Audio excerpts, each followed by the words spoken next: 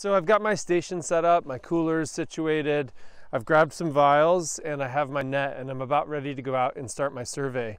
One of the things I wanted to show you is that on the top of all my vials, I've put a number. And the reason that I've done this is to help me keep track of which bees I found on which plant.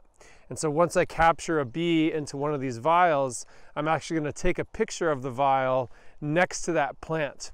And that will help me later when I'm processing my data remember which bee went with which plant. And once I catch a bee, I'll show you a little bit about what that process looks like.